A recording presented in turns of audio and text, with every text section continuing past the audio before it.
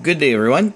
A little review about the little do-it-yourself voltmeter available at icstation.com, and I got two. So one is already pre-assembled, and the other one is all in parts, just to show little parts that's available with it, and also that is very easy to assemble. All the parts are labeled very well, very easy to read, and it gives everything. And I'm going to explain a little bit how those three little pin here and the switch work as well at the same time.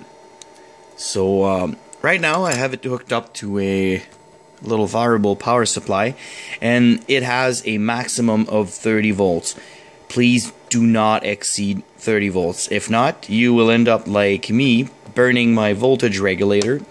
And this incident happened when you when you exceed 30 volts. Luckily, nothing else was damaged beside the little voltage regulator, which is right here. And it says that it can take up to 25 volts. So at 30 volts it was still working, but you know, do not exceed 30 volt. And also, as you can see, there's a little wire here, for the simple reason that if you press that little switch here, it will actually read the voltage of this two prong and also be powered by these two prong. So depending on what you want to do, it actually is very useful. If you just want to monitor a let's say your car voltage, well, you can just simply hook up two wires and you get everything. This little potentiometer here is actually for calibrating the voltmeter to make sure that it is properly calibrated. And if you press it, this actually gives you the opportunity to read the voltage from here and set a voltage right here to power the voltmeter. Let's say if you want to read 1.2 volts or lower, because this will read from 0 to 30 volt. And the little voltage regulator actually regulates it at 3.3. So if you want to read anything below 3.3, you need to power it with external power. So I'm having my little handy dandy power supply. Thumbs up for this one. 3.3 volt. And as you can see, 5 milliamps to power that. And I'll just go ahead and increase the voltage here.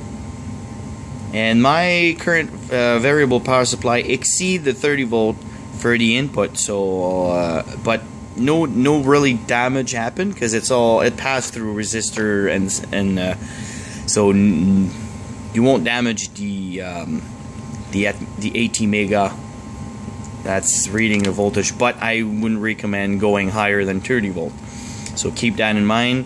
If you want to use this for higher, well, it might not be a good idea. But if not, for anything lower than 30 volt, it is an actual very nice little power supply. Response is actually quite fast, so makes it good for fast changing voltage. And well, it's a nice one. There's not much else to say besides thumbs up for this little part, this little voltmeter, and I like it. So I'll probably build the other one and convert it to a amp meter.